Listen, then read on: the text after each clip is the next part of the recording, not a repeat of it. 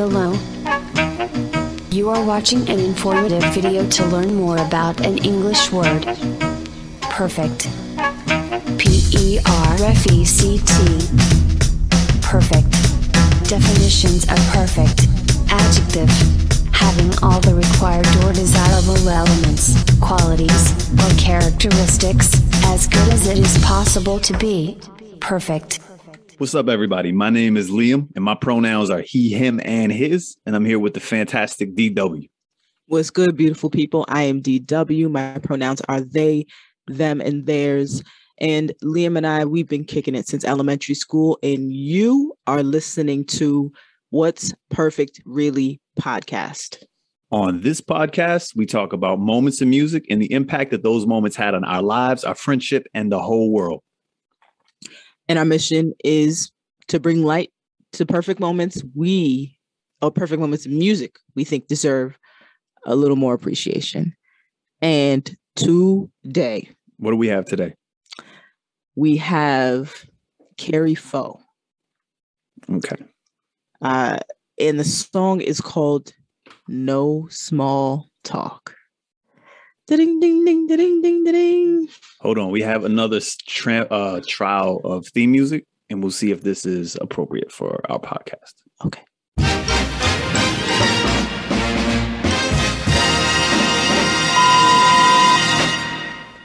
I like this one, Liam. Okay. That might be a keeper.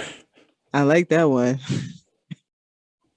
So, yes, we're bringing it in with Kari, Faux, No Small Talk.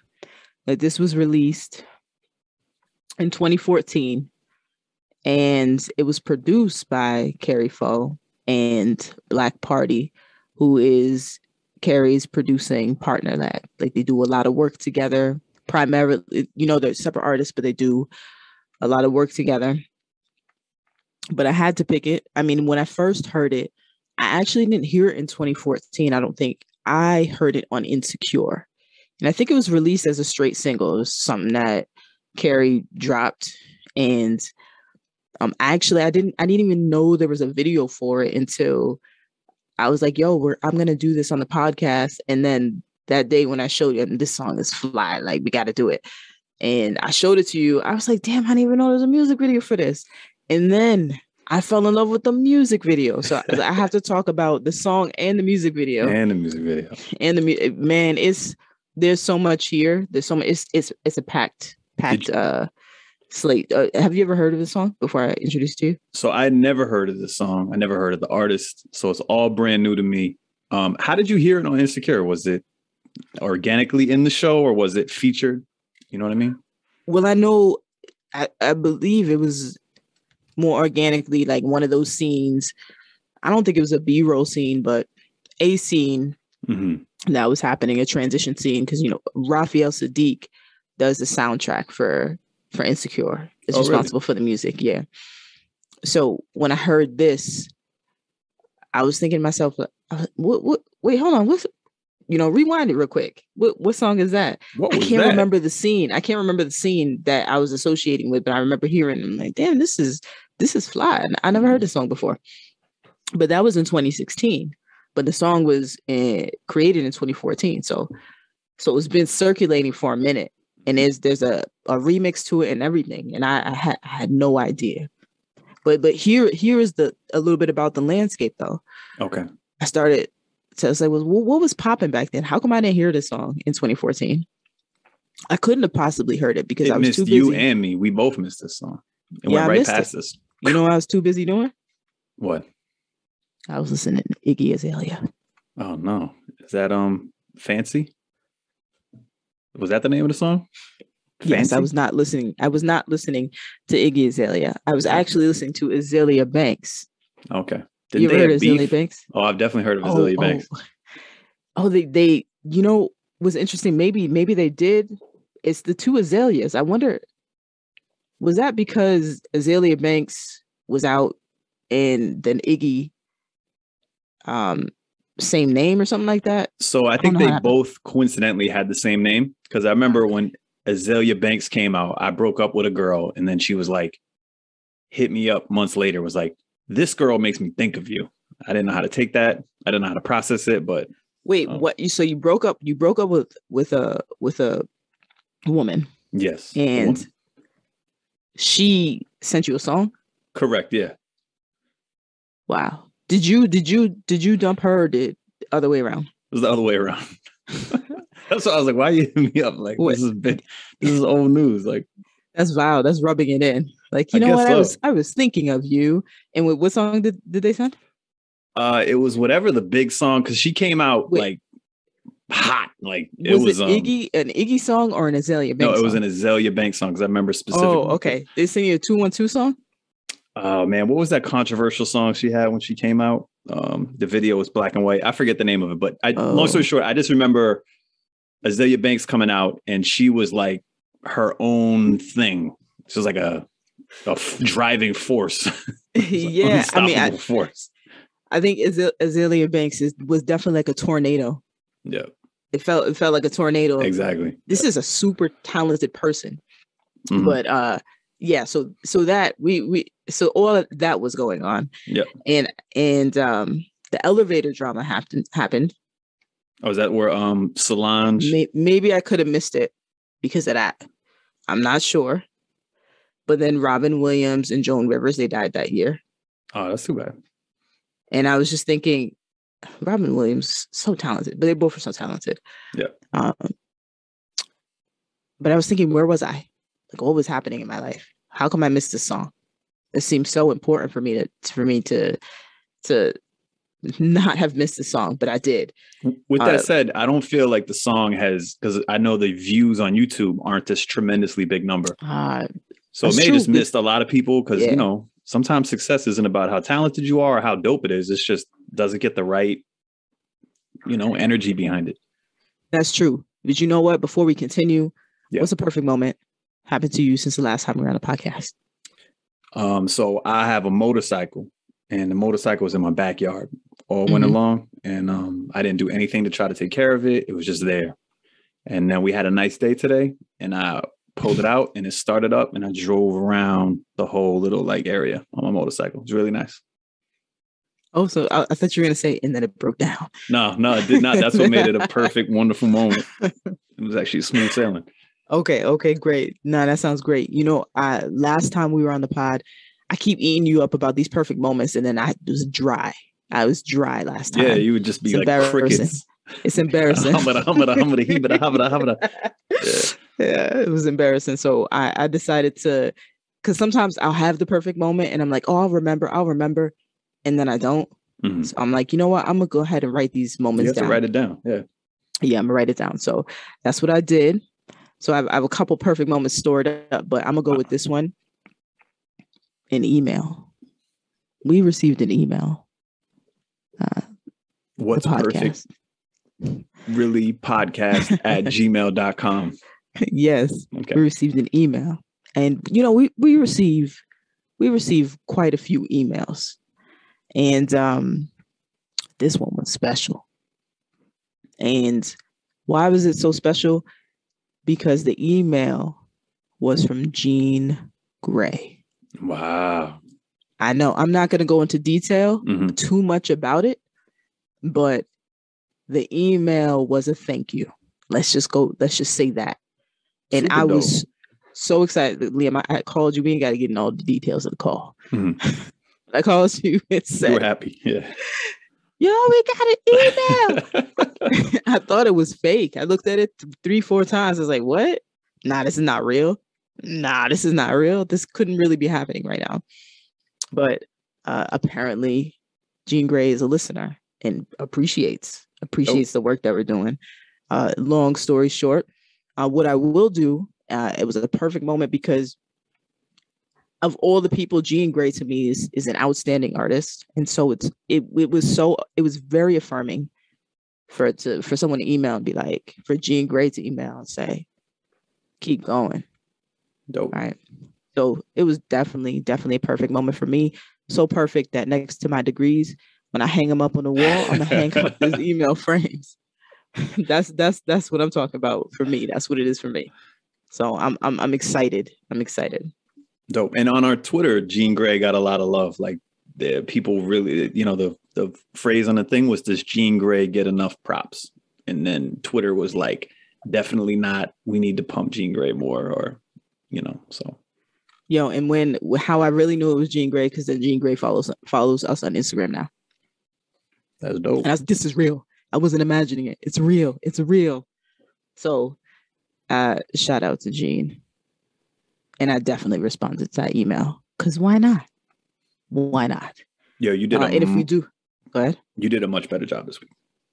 I did. Your perfect moment. Yeah. Thank you. I appreciate that. I was slacking on it. Yeah. Hard body. All right. So all this stuff is happening in 2014. But the most important thing that's happening in 2014 beside this song is the Ice Bucket Challenge. Oh, wow. I remember that. Right. Did you do the Ice Bucket Challenge? Do you think I did it? I don't think you did. I think you're correct. Yeah. I would. No, I'm not doing that. Yeah. So, but okay. So here's the song. The song is No Small Talk. And it's the ultimate flex to me. The song is the ultimate flex. What is Kari talking about? What I'm taking away from it is Kari saying, look, don't come at me with this chit chat. I'm a boss. I got stuff to do. I got people over here when I need them. And I just get this. I get these racks. That's what I'm doing. I'm taking these calls. I ain't got no time for anything else. And the way that it just goes into it, when we talk about the hook, when we talk about the lyrics, we talk about the beat, everything is absolutely perfect. That's good. It better be. Yeah, that's the podcast. Okay. Episode is over right there. There it is. Okay. So what's so dope about it is that when you do, we say a vibe check. Mm-hmm. When you're driving in a car, yep, this is check. When you're at the club, check. Okay. When you're at a house party, check. When you're high in your room by yourself, check. I had a question for you that coincidentally fits this right here. I'm going to present 3 scenarios. And what is the best scenario in which to consume this song? So one of them is after a bad breakup, when you need to like boost yourself back up, like you need to like gather that inner strength and be like your best self. Or is it at a house party? Or is it driving home after Friday to go home for the weekend from work? Of those 3 ones, what's the number one best way to consume it? Oh, I think, okay, because of the hook, the chorus, for me, I think the best way to consume it is after the breakup. Okay. Because it's a turn up song, but the hook, when we get into the hook, just the way it comes off, the way it's just so nonchalant. How Kari look, come on, man. I ain't got time for this. What I love, why this song is so perfect to me, there's so many different layers to it, plus the video. But why it's so perfect is that I really love when people come off as if I really don't care. Like, and you can hear it in the voice and tone. You can hear it in the lyrics. They just look like they're not bothered and they're chilling. And you could be bothered in the world in any other way, any other time. But in that particular moment, I'm just going to give you these lyrics. I don't care if they're super high end lyrics. I'm just giving you what it is. And what I love about this song is just Kari just goes straight in. Like, this is what it is. This is what I did today. This is what, you know what I mean? Like, this is what it is. And when you even get into the video, it's perfect because it's not one of those hugely dressed up videos. I love videos like this. When you go into, I don't want to say in the art world, they would say this, right? Because the art world is just mad privileged people looking at other people like, it's like, but when I look at the video, I love videos. Now I find that the more that I'm into art, the more I love stuff that's accessible. Mm-hmm. And the video's very accessible. So I'm gonna let's just pause okay for a minute because I really went into a deep dive here. Because what happened is I went to go to listen to Small Talk. Mm-hmm. And then I was like, hold on, there's a whole bunch of other songs I've not listened to. Okay. From this artist. Yes, from this artist. So what I did. And it's Kari Faux? It's Kari Faux. At first I thought it was Kari, but it's Kari. Okay. But I had to go do the dive. You know what I mean? Like I can't be on the pod talking all this stuff about this song is great and by Kari Faux. Meanwhile, you know what I mean? When I asked my dad, I think I said Kari Faux. So like I'm asking my dad if he knows who she is, and then meanwhile I'm saying the name wrong. Oh man. You can decide if you want to add that clip in the end. It's up to you. So we have to know if she's actually famous or not. It needs to be determined at the end of each episode. Is the artist famous? This is what I love about Kari. What I started to learn about their personalities. One, they're from Arkansas. Mm-hmm. Kari's from Arkansas. Started rapping at about 16 and didn't start taking serious until about 19. And then most of the stuff has a pretty big catalog, a lot of mixtapes. Just has been rapping for a minute, and part of the catalog of the catalog that I was listening to, there's so many different albums on there. But what happened for me is that I put it in, I put on Spotify, and I just started rolling. Just put in the name, and hit after hit after hit after hit. It was like I want to find an artist with a lot of hits. It's like you could play it back to back to back to back to back. It was like that. Like you're listening to say Janet Jackson back to back to back to back. Did any of the songs make you feel like maybe I should change my perfect selection to this other song? Or is this still the one you're like, nah, this is still my home base. I need to.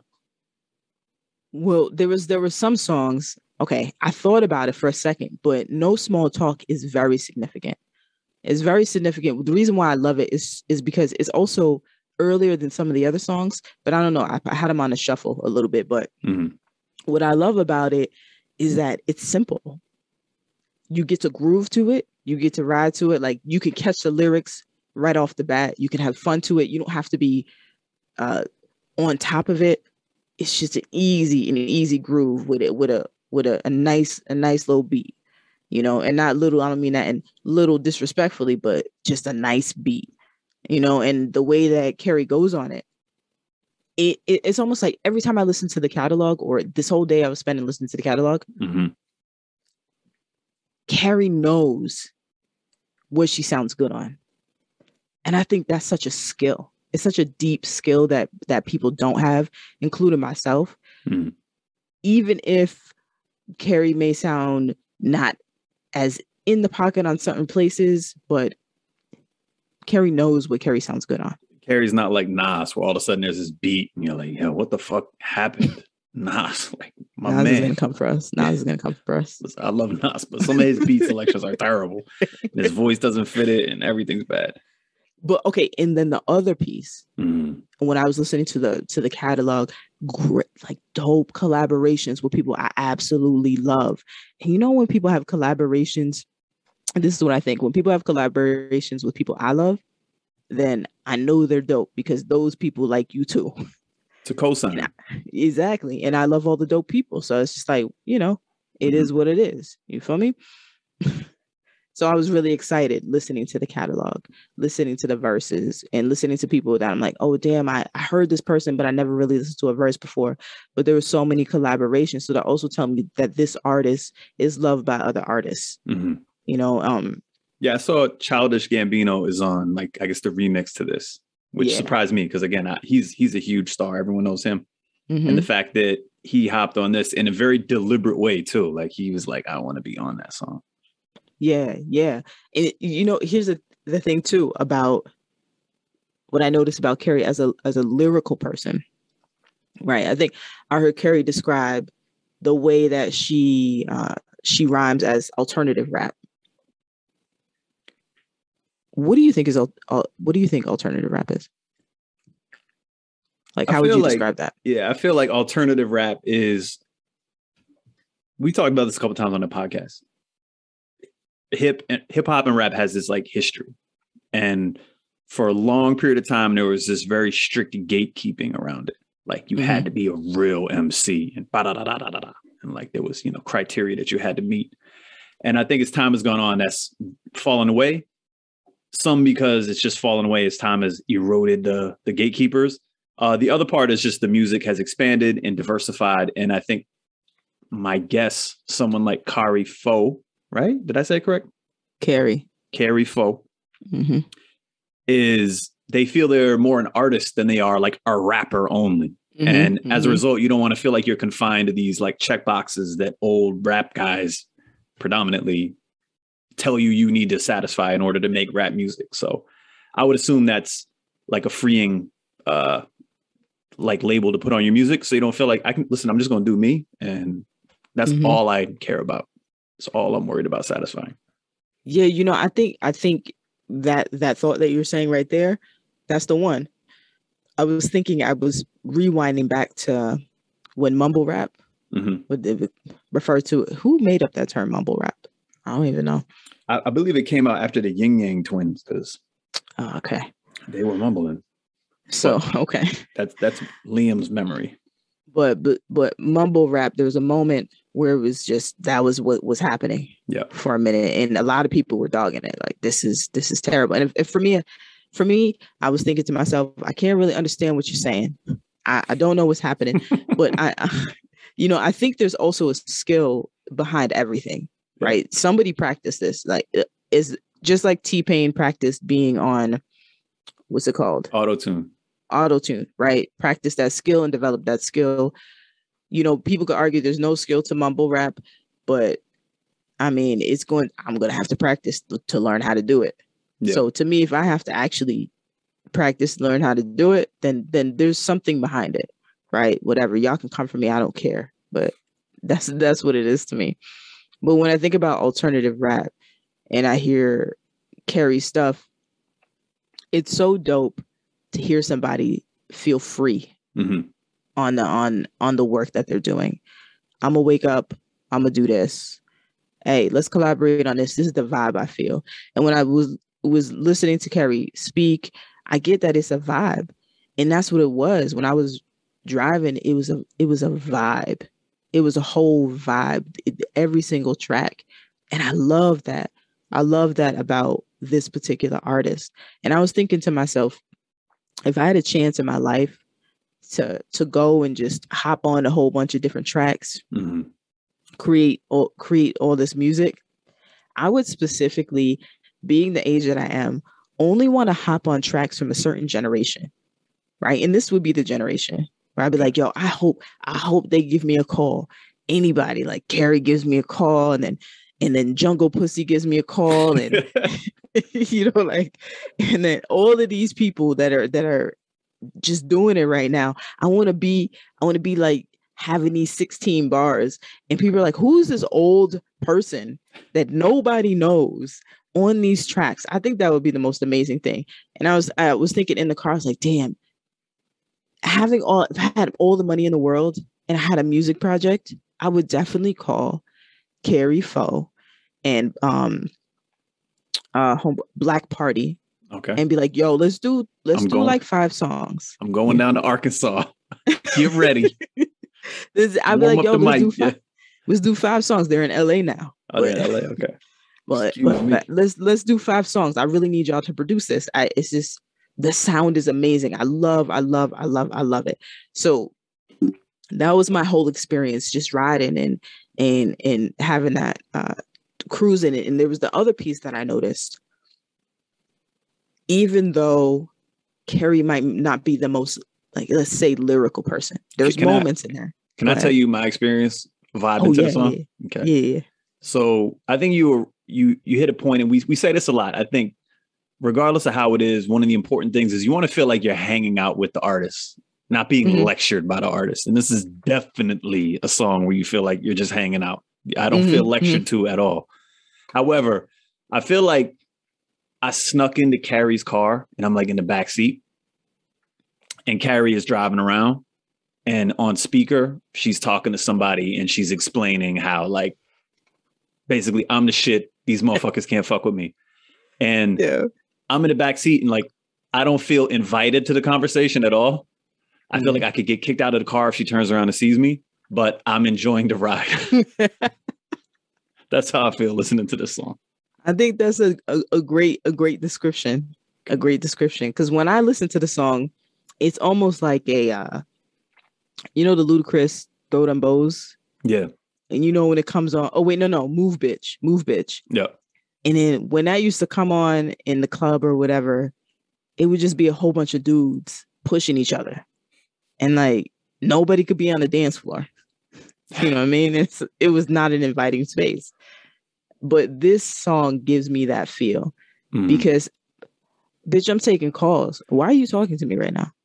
It almost gives you that confidence of you're not even on my level. I mean, I could be in a room and this song comes on and it's like, I mean, hypothetically, I wouldn't do this to Patti LaBelle, but like if I'm in a room with Patti LaBelle and this song comes on and then Patty's like, excuse me, sweetheart. I'm like, bitch, no, I'm just kidding. I'm just kidding. I am so kidding. Oh my gosh, not at all. Those two in one sentence is so scary. I will never ever do that again. But that's how strong the song is giving you this. I don't have time for nothing. I'm going to zone out and be in this vibe. So I made a couple other notes on how she sounds on this beat. I didn't hear her whole catalog. I really just heard this one, but I made notes as I was listening to it. So one thing I like a lot is this is the opposite of mumble rap in the sense that hold on. Let me pause you real quick. Okay. I'm sorry, Patty. I really do love you. I just had to do it. It was on my heart. I just really need to know that was the strong example I was trying to give. Not how strong it was. Okay, go ahead. You might have gone too far. Yeah. I think I went too far. Liam, you're supposed to pull me back. Yeah. Like, why are we you have beef with like several celebrities now. Praz is just going, Praz and Patti LaBelle are just going to meet us both. I know, and Patti LaBelle is so amazing. I just feel the auntie slap on the back of my neck already. Like, why would you even do that? But it was a strong example. It got a little too strong though. Okay, back to Kari before the hair starts standing up on my neck again. Yeah, so these are my notes on Kari and how I picked. So opposite of mumble rap, I can clearly hear everything she says. Her voice like sits perfectly there. She has this Arkansas accent, of course, but the clarity is there. There's no struggle to hear anything she says. And to me, she does this thing where she like drags her voice all over the beat, just like wipes her voice all over the beat, just like smears her voice all over the beat. I was going to talk about that. Go into it. And I like that a lot. It's like almost in a disrespectful way. Like she drags her voice all over the beat. And I made some other things like hearing her rap makes me think of like, when you see like basketball from like the early 90s, late 80s, when the guy would like grab the rebound and he's throw his elbows around when he's boxing out. Mm-hmm. That's Kari. Kari's like the person who throws elbows when they get a rebound in basketball. And Kari also strikes me like if you invite Kari over to your house, have you ever seen that? You're in like a public space, right? And you're just a silent observer in the room. And then there's someone who's kind of doing their thing and they seem oblivious to how they're impacting the world around them. And they just like knock over vases and the glass gets knocked over and they don't skip a beat. They just keep trying. You're like, yo, that person just knocked over a vase and they didn't even fucking notice. That's what Kari is like. Kari is like, it just happens. And then the consequences to everyone else are their problem. Your analogies are on point. So on point because it's everything that I was thinking. I was actually going to talk about the way Kari drags out something, you know what I mean? On the beat, there's a patience there. And it's one of those things, it's untapped skill to sit on something for so long and let it kind of and then come in on it right at this moment. And it could sound like a little off moment, but it falls perfectly. And what I noticed about a lot of the songs I was listening to with Kari is that she's so great at really milking the beat, allowing the lyrics to just ride with the beat and milk the beat. And I wonder if that's an Arkansas thing, because there's some patience that's there. Maybe there's like a little bit of slowness and steadiness of, hey, what's going on? We could wait. We good. And I wonder if that's like, and I get that because fishing, fishing, Kari's talking about fishing, how that's a, there's a lot of patience involved with that. And that's a hobby or something that Kari likes to do. And I was just thinking to myself, it reminds me of fishing.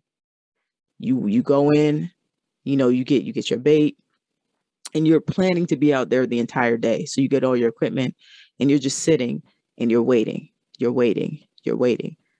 that fish come and, and you get into it.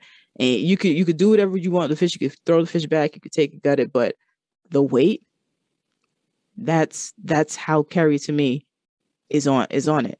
There's the wait and then there's the fish. Boom. And then there's the wait and then there's whatever's happening, the ruffle in the water. But that when I listen to the songs, that is consistent and it sounds so damn good. It sounds so delicious. That's the word I want to use. And when we go to No Small Talk, it's the same thing. Mm-hmm. And I think that's what really pulled me to the song, is because even when you come into the intro, hello, that's it. Hello. And that to me is just, it's very clever. There's not a lot of weight in the lyrics, so much space. And that is so much confidence. To be like, I'm just like, hello, not let that be right. So I have another question for you. So the other week we did Jean Grey, which was like this lyrical behemoth, like crazy vocabulary. I would say this is not quite like that. This is perfect for a different reason. I did an analysis of the song, okay? Through technology. Of this song or of this song? I did. Well, I did both because I needed to do a little bit of compare and contrast to kind of put things in perspective. So there's a tool I found where I can take the lyrics to a song and it'll analyze the lyrics. So this entire song, I'm going to give you, ever see The Price is Right? Yes. Game show. Yes. So think of it. We're going to do a game like that real quick. Okay, we're doing this. All right. I analyzed the song and it counted all the unique words used in the song. So like a, was, girl, any of those things. Every time it was used, it would count it. And obviously, if you use the word girl 3 times, it still counts as one word. So we're talking about the breadth of the vocabulary used within the song. Word. So if I had to ask you, the number 75, do you think this has more than 75 unique words or less than 75 unique words used during this song? Do they count Black vernacular? Yeah. They're exactly. Yeah.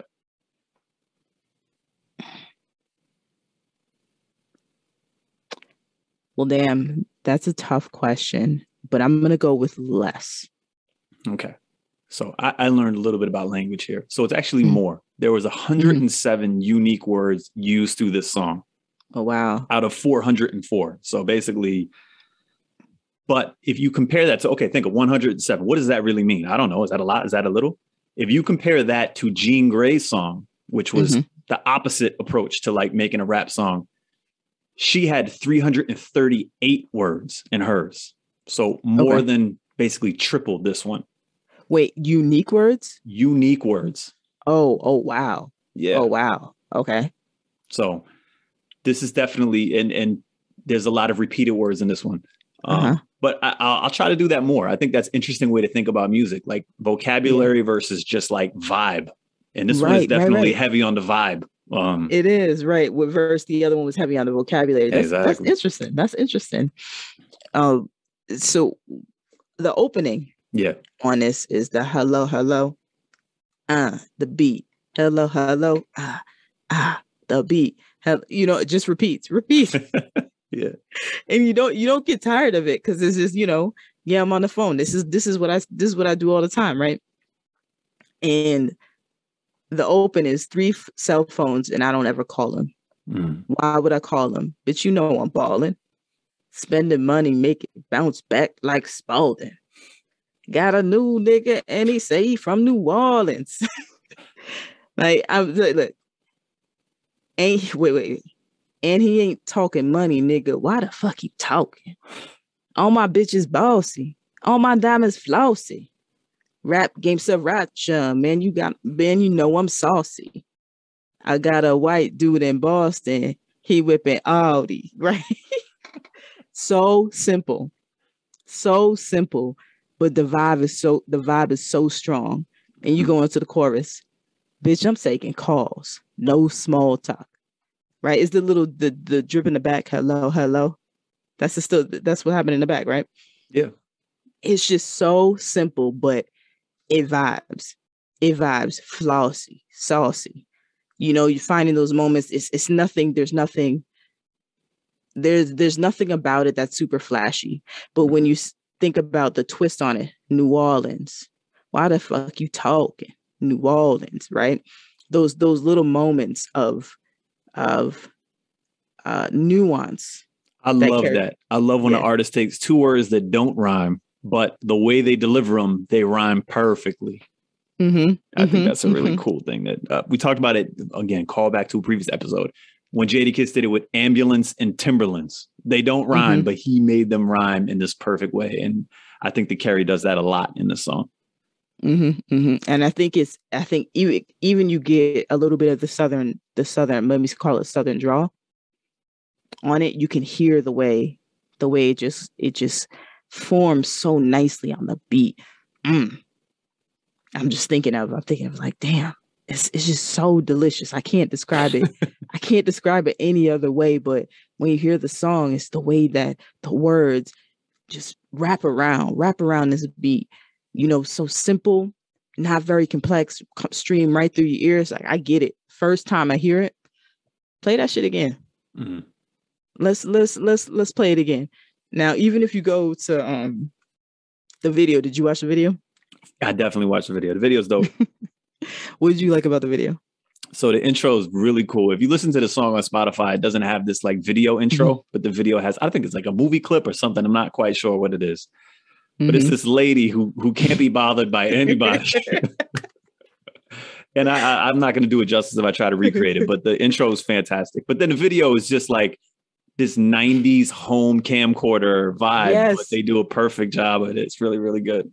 But it's like, it's so dope because there's these, first you got these head on, these straight on shots, right? And some of them are from descending. Like there's this, what is it called when you're looking inferior? So the camera's tilted down and it's like you're looking up at them. Yep. And I love that. It's like a power move where you just three people sitting at the table. This gives me like the City Girls feel. I forgot what that song is. But the City Girls song, and they're just chilling and they're like, yo, I'm just counting money. And it's so interesting because when I see it in an average rap video, it's very boring to me. You know, money or phones or whatever. But everybody's got a phone in this video.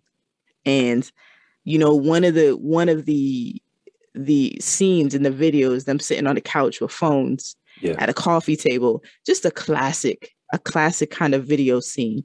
And I think when you have this 90s kind of fit, is what we say campy. I'll describe it as campy is people would say, oh, it's kind of low budget, you know, but it works. That kind of thing. They're sitting there, you know, the homies are just sitting like, bitch, I'm taking calls at the table, have some drinks there. And what completely takes me. Okay, then you have the roof scene. Everybody's taking calls on the roof. Just bopping. Just bop into it. Now, did you see the framing? The framing of the video is flossy and bossy on each side and pink. Yeah, that's right. Yeah. This is like bright colors. That to me is just it's icing. It's icing on the cake, right? So people are taking these calls. But what gets me is it looks like they rented a hotel or a motel. They rented a motel and they went to the motel pool. And they went to all the locations you can go to. The garage, the roof. Right. Let's go to the motel roof. The room where the coffee table is. Let's go to the motel pool. And there's 3 chairs. Oh yeah, and I think they do a shot outside the motel, like in the parking lot somewhere. Yeah. But there's a shot in the pool, and she's Kari's like, make it bounce like Spalding. And anybody who's in that video, and I'm assuming it's her homies that were in the video at the coffee table, they're just twerking. Yeah. They're just twerking. And it's the best thing ever. Twerking in some chairs by a pool, by a motel pool. And to me, the aesthetic is the best. It's the best. It's just like, yo, we just gonna twerk. Just catch us twerking here for about a minute. And then you get all these different angles of the twerk. And it's not one of those things of like zoom in on the ass cheek. You know, I don't get that kind of commercial feel. It's more of like, just catch us in our moment. Yeah. Like we vibing, we taking calls, and like, get it. Yes. And they're just chilling, cheering each other on. You know, that's the kind of vibe that the video gets. Like everybody's taking call. Everybody's a boss out here. And it's simple. And the video takes it over for me. It's like this simple, campy kind of video with these simple but complex lyrics over this simple just beat with a vibe. And when you put all those pieces together, it makes it a classic for me, like a classic perfect ass song where you get to chill, lay back, and let quality tone just play out in your ears. Dope. So the chorus, again, we're talking very, very simple. I thought about other simple choruses, and I'm going to ask you, does it fit in? Is it above? Is it below? So the first one I'm going to say, obviously, is the one we're talking about right now. Kari, Faux. Mm-hmm. Bitch, I'm taking calls. No small talk. Over and over and over again. Mm-hmm. Another one that I can remember that is this repetitive chorus would be, remember the guy Mims? This is why I'm hot. Yeah, This is why I'm hot. This is why I'm hot. This is why I'm hot. Okay. Well, that's another repetitive one I can think of. You ain't because you not. Okay, yeah. And then there's the Migos. Remember, I don't know if you heard the song, Boke it like I toke it. Boke it like I toke it. Yeah, yep.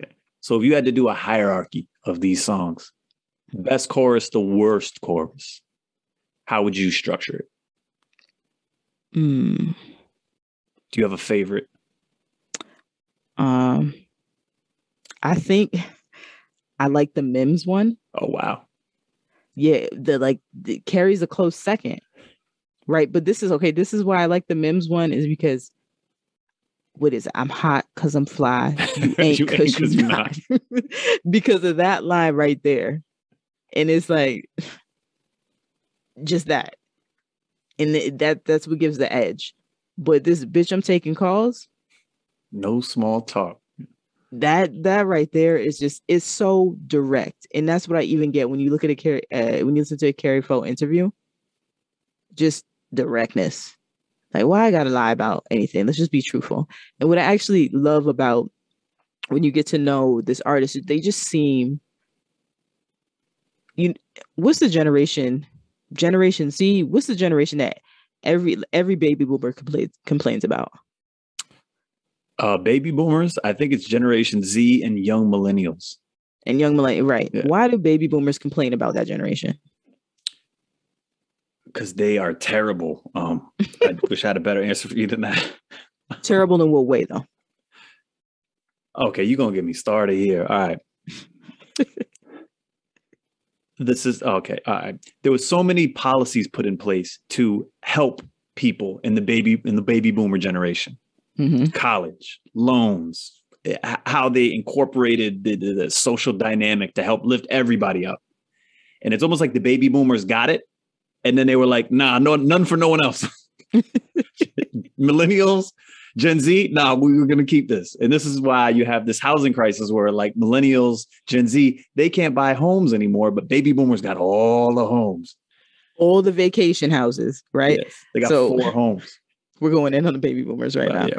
But so here's some of the things that I get from baby boomers. I don't think I answered your question at all. I'm sorry. No, you didn't. I was raised mostly by a baby boomer. Mm-hmm. And the idea of like, we have these things, and this is mostly white middle class. We have these things and we have these houses, and you actually got paid a decent salary. You know, some of the salaries you got paid in the baby boomer era, people still get paid now. And then they have more loans with all this interest, right? Whatever. So the most common thing that I hear with baby boomers versus this generation is that they complain too much, or they don't want to do anything. They quit all the time. They're lazy. They're late. Yeah, they're lazy. So this song is perfect for that. And let me tell you why. It's because it's a perfect example of a misinterpretation of a person.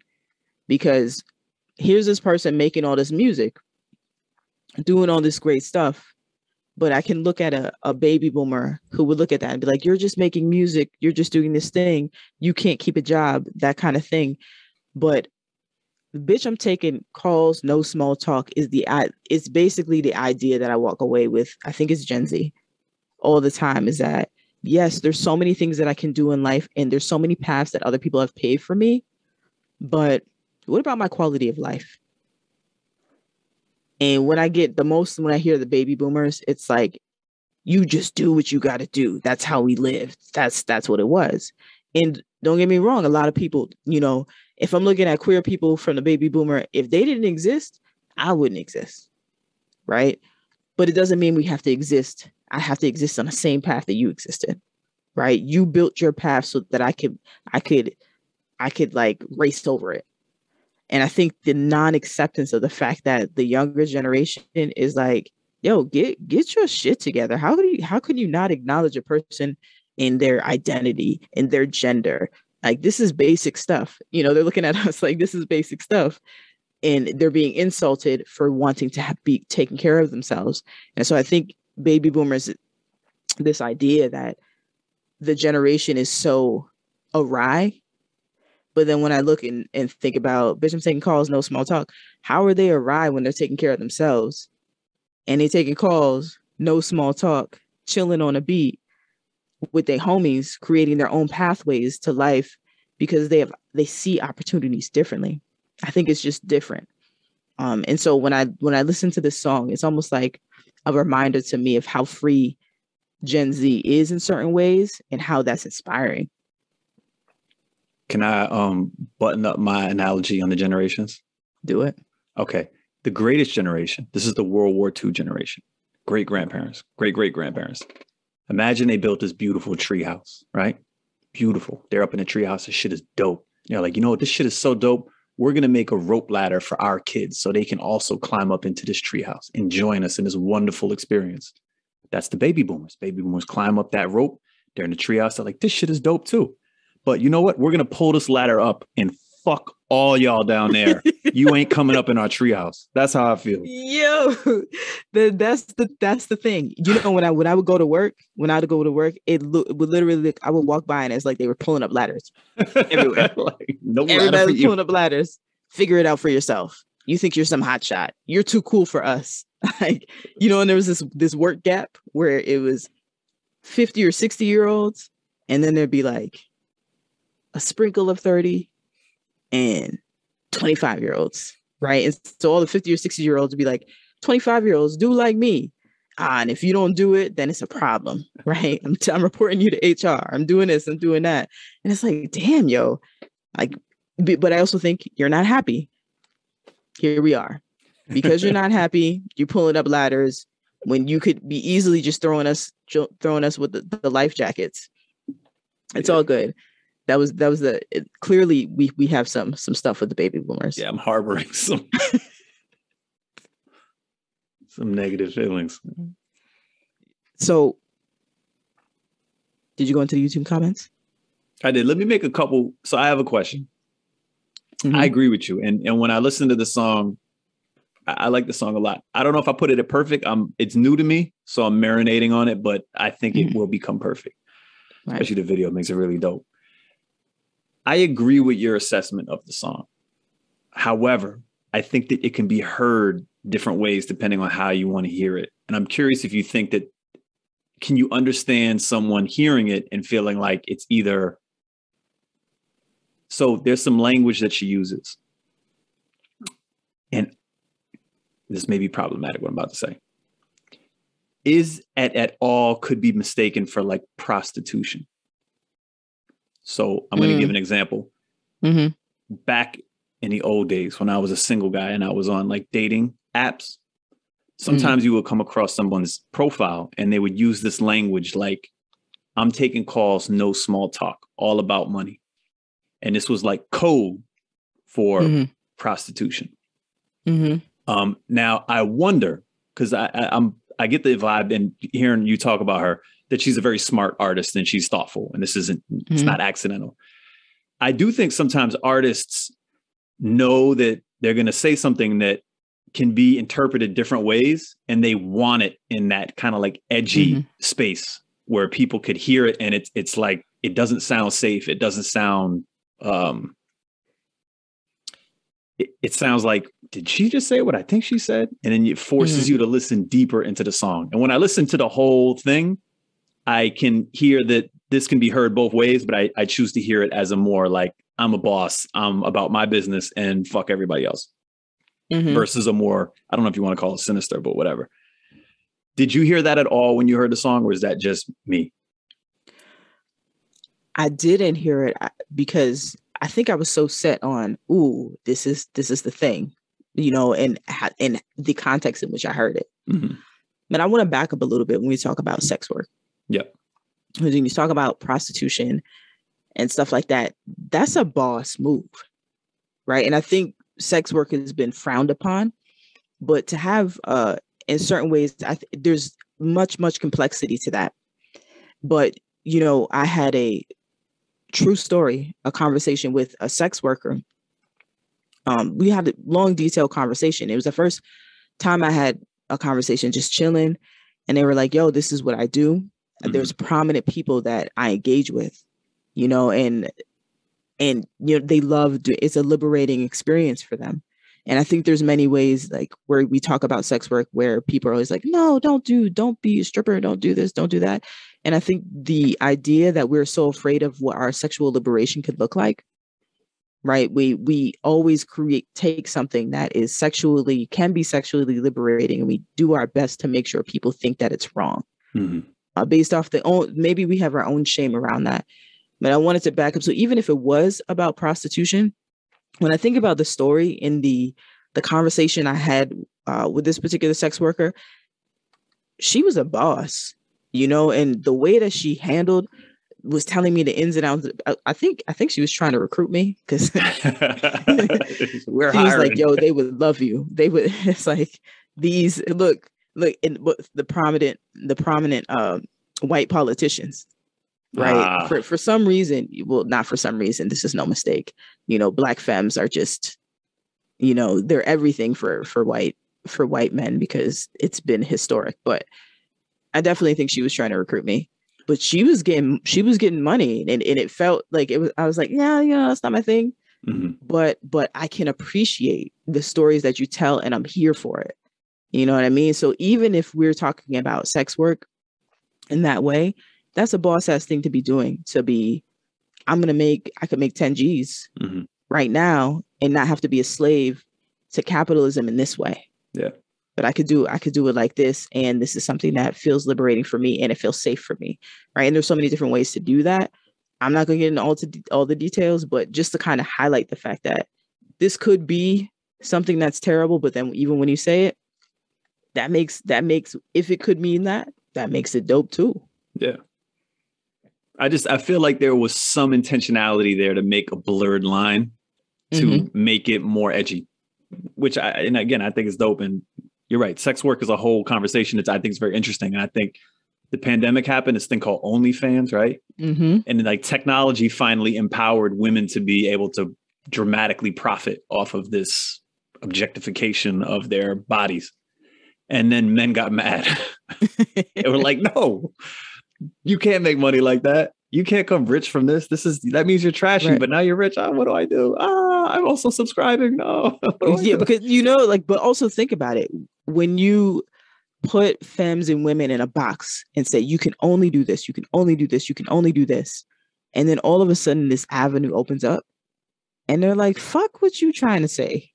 You know, I'm about to make my own money. It breaks down a system that was like a sure fit for those who were benefiting from it. And now what OnlyFans did, it exploded this kind of fourth wall, breaking down a system that was dead set on making sure everybody was buried except for the people on top. It took out the middlemen. literally the middlemen, who are right, who were cut. navigating all these different pieces. Yeah. So yeah, OnlyFans is definitely, there were like some historic numbers on there. Yeah. Things happen. Is it possible that it could be a bit of reverse misogyny on this song? Or do you not feel like that? Misogyny to me is like racism. Someone could say to me, you're a reverse racist. And I would say to them, go read a book. There's no such thing, right? I think we can enact as much as we would like in the demoralization of, or how the perceived demoralization of men. But we live in a structure that supports and uplifts patriarchal, anything that has to do with maleness and cisness and heterosexuality. So when you think about structures, the structures and the way that that's fit, there's no way that it could be a reverse anything, because there's no equivalent power in order to enact the misogyny that's there. Does that make sense what I'm saying? Yeah, I think when I hear songs like this, where you have a woman kind of empowering herself, and part of the what happens in the song is she kind of dismisses the value that the power that men have over her, where she's like, I'm in control of this relationship, and I just whisk you aside if I need to replace you with this other thing. There seems to be an ability that women, maybe because there's just much smaller sample size, but they seem to be able to do a better job of, you can look at these songs in two ways. One is like empowering yourself for the sheer ability to empower yourself, or empowering yourself by pushing someone else down. And the women ones, and I just think of like Megan Thee Stallion, similar kind of thing, where you could hear it in a way that makes you feel like, oh, well, that's not right, she's saying bad. But I think when I hear it, I feel more like she's empowering herself, where there's a lot of like macho dude songs that we all can, there's a bazillion of them, where it's more just like killing women, It's more, the thing when you listen to even the songs that we're reviewing, I'm like, oh, damn, this song is dope. Maybe I should review it. And it's done by a male identified person. Most often a cis man, like someone who's born in the male body, identifies with being a man their entire life. They're often at the top of the food chain. So from there, and this is, you can, say or add to this, because this is your position. It's almost like because you're at the top of the food chain, everything is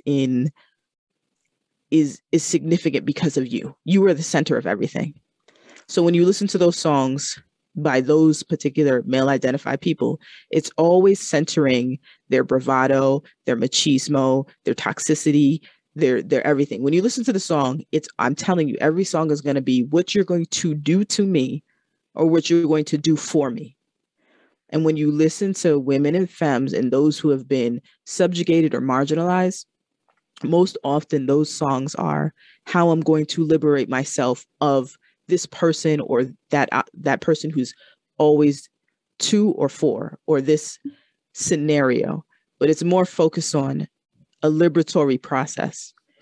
And it's a very different listening experience, right? It's not a comparison, but I also think being in the body of someone who directly benefits from this society, like male, cis, whatever, it's also the pressure of continuing that and succumbing to that pressure over and over and over again, and having to make a conscious decision to not do that. But from my perspective, it's kind of this egregious thing where it's so often that you get used to it, you get numb to it. If that makes any sense.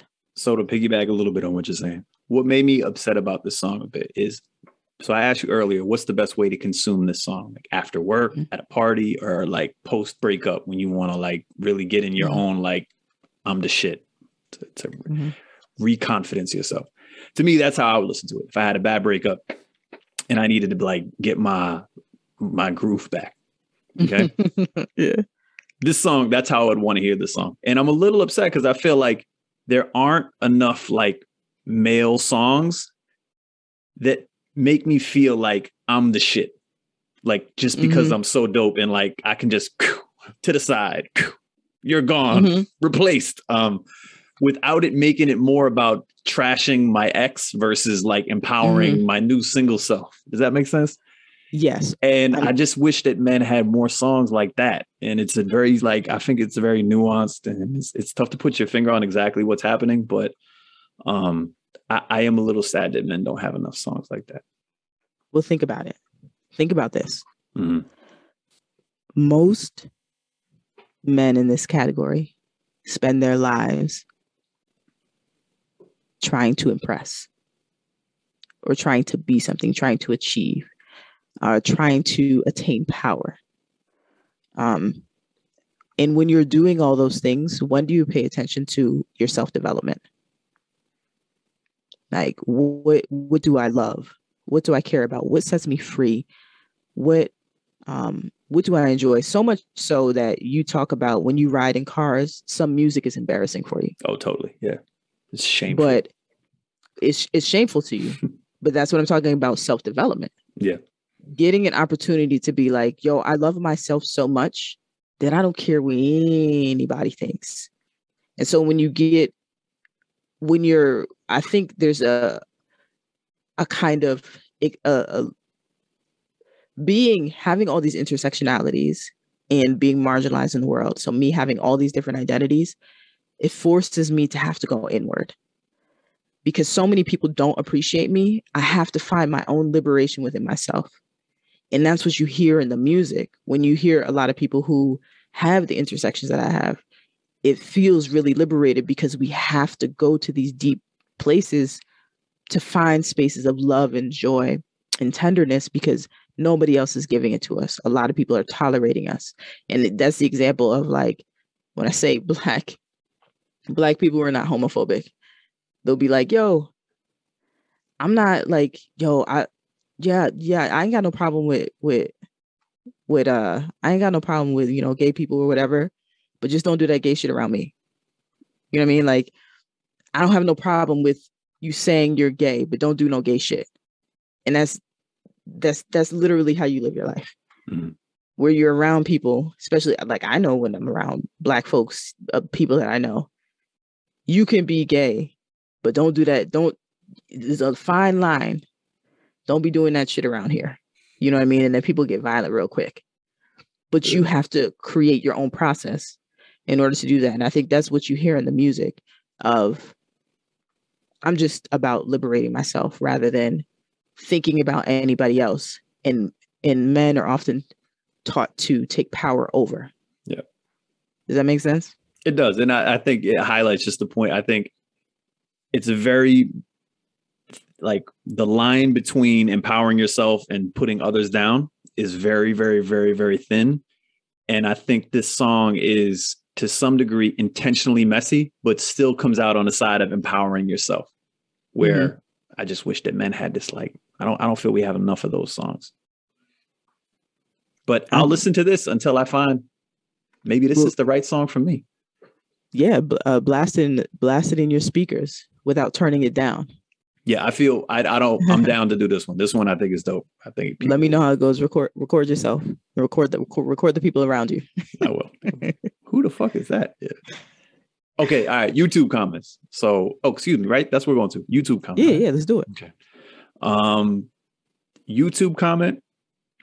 There's a bunch of them. A lot of them are like, yo, why isn't this a bigger song? Yo, this is my shit. I wish she was famous. That's like the majority of the YouTube comments are just how dope the song is versus why does it not become more famous? But the one that stood out to me is it just says, Drake wanted to be on a remix and she turned him down. Ha. I think that's true. I was going to say, is it true? I think it is. I mean, it sounds like the type of song Drake would want to be on. Yeah. But she seems like the kind of artist that would be like, Drake, I'm not fucking with you like that. I like, what's his name? Donald Glover, Childish Gambino. I mean, I totally get it. It makes me appreciate Kari so much more. So much more. Because you know what that would have been? And I think even, I didn't listen to Childish Gambino's verse, but it becomes when you put when you put a man on the song like Drake, it's going to become exactly what you said. I've never heard Drake approach a song in which it's not power over something, over a woman or something else. We answered the question. So actually, when I listened to the Childish Gambino version, I think he successfully does what I was talking about, where he's like a dude and he's bigging himself up. And at the same time, there's this whole messiness between like putting down the girl and bigging himself up. But I think he does it in a way that's more about lifting him up than it is about just trashing your romantic partners. Where you're right. I don't know how successful Drake is at that. Yeah, I don't know. I've got to go back. I haven't listened to the verse, given it enough spins by Childish Gambino to be able to actively contribute. He does his thing. I still like the original better, but Childish Gambino does justice to the song. Word. I have some questions for you. Okay, go ahead. Are you ready? I am. Okay. So, Kari used to work at a Chick-fil-A. Now, answer this very carefully. Sure. Is it going to be Chick-fil-A for you or Popeyes? So I had a weird experience with Chick-fil-A. So Chick-fil-A is not in the Northeast that much. So like I would hear about it, but I didn't experience it. Everyone was like, yo, this is the most amazing chicken place ever. And then I heard they don't like gay people. So I was like, oh, fuck. All right, I guess I can't have this because I'm trying to support gay people. And I just think it's fucked up. Like, why would a chicken place like have a political stance on like gay people? But all right. So I was like, I'm not going to do it. And then one time I was with a gay friend and they were like, nah, that shit is dope. Just eat it. I fucking eat that shit all the time. So then I ate Chick-fil-A. I don't get it like everyone else does. I'm a Popeyes person. I really like Popeyes. Was that your question? Which chicken place is the best? Yeah, Popeyes is the best chicken. That's a great decision. Great decision. Okay. I've never had Chick-fil-A in my life, a day in my life. Is it because of their political stance? Yes. Okay. And also, there's Popeyes. Yeah, Popeyes is like amazing. Yeah. Yeah. Okay, so this is a question for all the white people in the world. Are you ready? I can answer for all of us. Yes. Okay. I was feeling confident that you could. So this one is going to be a little tricky. All right. I'm going to have to, since we're on the Zoom, I'm going to put it in the chat because I'm going to need you to read something. Because if I say it out loud, it ruins it. It's going to be too much of a clue. Okay. Okay. So during an interview that Kari has with a white interviewer, I know they're white because they tried to pronounce a word that is in African-American vernacular. I just call Black vernacular. And they do a terrible job at it. And they laugh at themselves, which is interesting. But Kari's kind of like, well. So for all white people, I want to determine if white people really they struggle with the moment in their language, because that has a history in Blackness, right? The way that we pronounce that particular word, like. So I have a couple of. I feel like I'm taking the Black SATs. I have a couple of phrases for you, and I want to hear you say them. All right. And I'm going to classify, because this is for all white people, if this is true, because appropriation gets so heavy, and when this is the one thing when white people try to appropriate it, it sounds like exactly what you're doing. I got us, white people. Let's see if all white people. No pressure. Yeah, let's see if all white people can get through this, because if you don't, it's going to be over. So I'm going to start with something simple. At least what I think is simple, but that may be a lot of pressure. Might go. And I want you to pronounce this. Okay, so I think this is complicated. So what's on the screen, I'm going to give several different answers, is 50 Cent. I'm sure the artist 50 Cent. So I have a strong opinion on this because I remember when 50 Cent rose to prominence. I actually met 50 Cent when 50 Cent was a up and coming artist before he got shot. Not that we were pals or anything like that, but I like shook his hand. So there's 50 Cent and then there's 50 Cent. However, I don't believe 50 Cent ever wanted to be called 50 Cent. I think that's what like pop white culture labeled him as once he became famous. But so I guess I'm supposed to say 50 Cent, but I prefer to call him 50 Cent. Oh, okay. Here we go. Okay. Here's the next one. A lot of white people stumble over this one too. Okay. I don't want an explanation. I want you to look at the. I want you to look at it. I see how you try to get yourself out of it. I want you to look at it, and I want you to say it out loud. Don't be trying to give me all this extra shit. I met this person. Oh, I actually did that. I don't care. Do this. Say it. Okay. Bring in the noise, bring in the funk. Okay. Here's the last one. Okay. I'm gonna come after. For all white people. Yeah.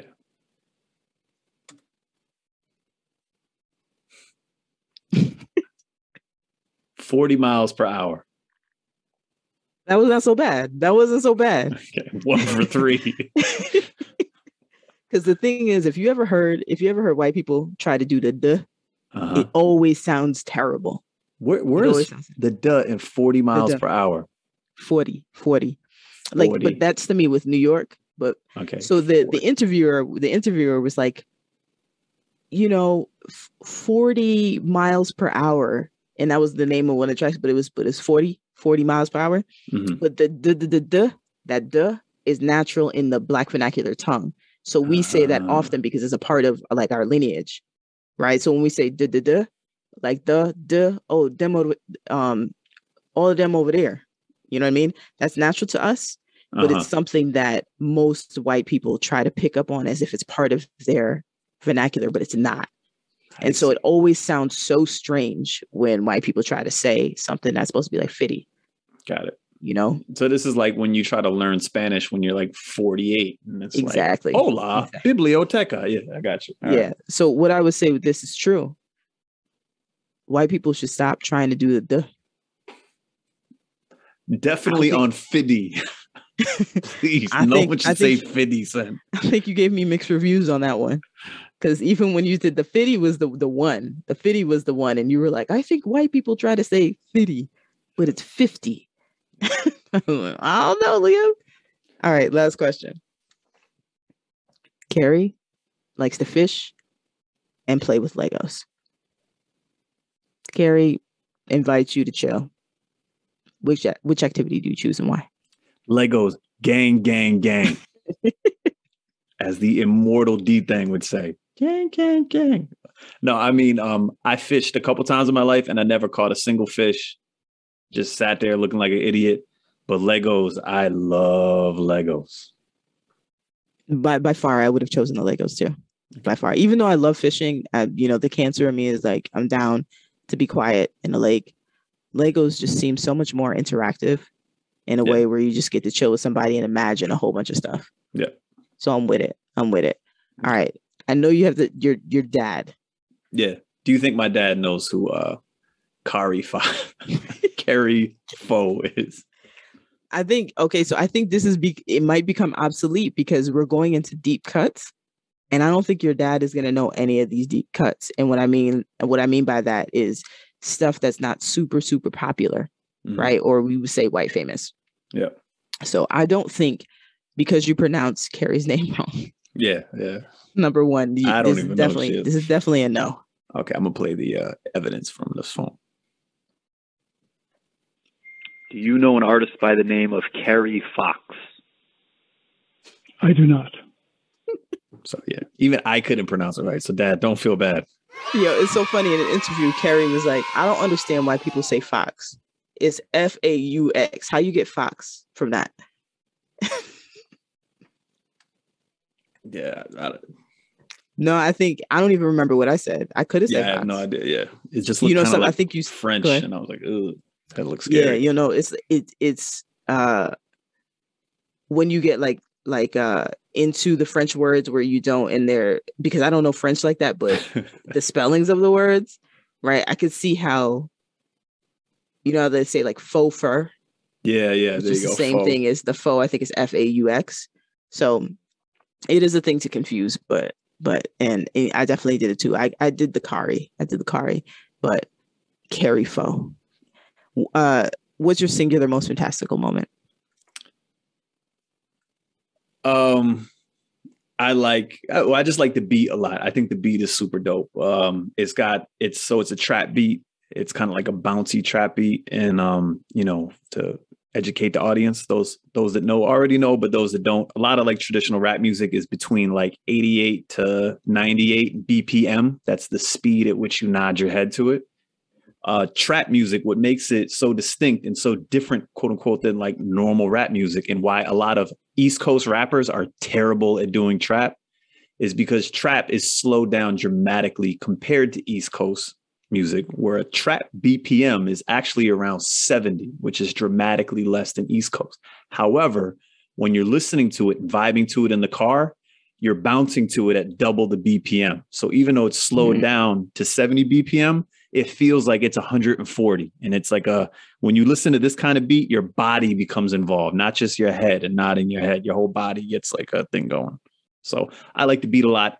And I think I like how she drags her voice. I didn't really answer the question that good, but I just like how she drags her voice all over this very simple but dope beat. I'm